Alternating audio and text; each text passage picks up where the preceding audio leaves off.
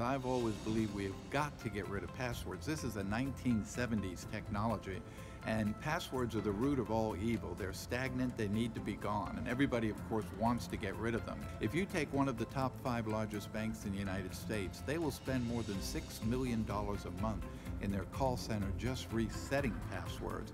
So for a bank, it saves them $100 million tomorrow.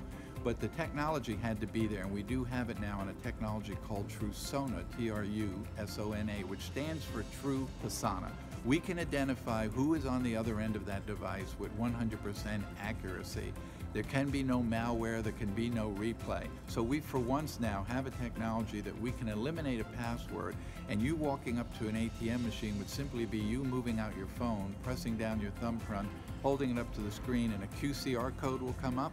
It's encrypted, it'll only be there 28 seconds, you'll click and you're into the ATM machine. No card, no password, it's as simple as that. Whether you're getting into Netflix, whether you're calling a call center, whoever it is where you need to identify who you are. And one great thing I think about Trusona, a few years down the road, you won't need to tell anybody your social security number anymore. You won't need to tell anybody your date of birth anymore. If I go to buy a car, and the guy says I need to run a credit report on you, I just will simply click onto a barcode or to a QCR code, and they will send that information to the bank or whoever it is, and they'll know it's me. So I don't have to leave my social security number behind on a piece of paper. I don't have to leave my date of birth, signature. So I think that will change the way we do business considerably. So I would encourage people, it's very simple to watch the technology and see it work. It's just at Trusona.com.